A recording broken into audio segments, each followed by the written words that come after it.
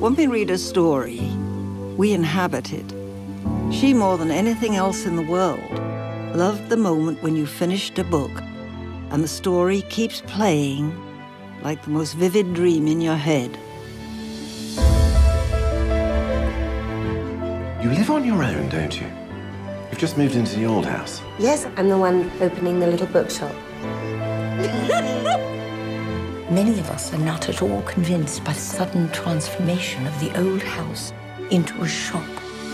You do understand, don't you? Dear madam, no one has plucked up courage enough to sell books in this forsaken coin of the world. My first customer. He so jealously guards his privacy after the tragic death of his beloved wife. You can't run this place by yourself. You don't really look old enough. Or strong enough. You look old, but you don't look strong. Things have taken quite a dip in your business of late, haven't they?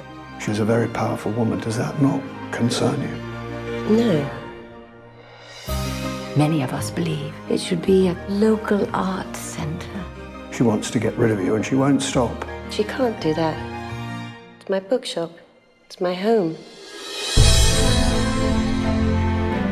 Leave her alone. The woman's done nothing to you. You mustn't speak to me that way. I could just put a bullet through her. There's a possible buyer for your shop.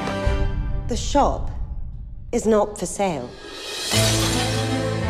Surely you have to succeed if you give everything you have. I've only done what I felt was right. You make me believe once more in things I thought forgotten. Well, there's life, there's hope. God, what a horrifying thought.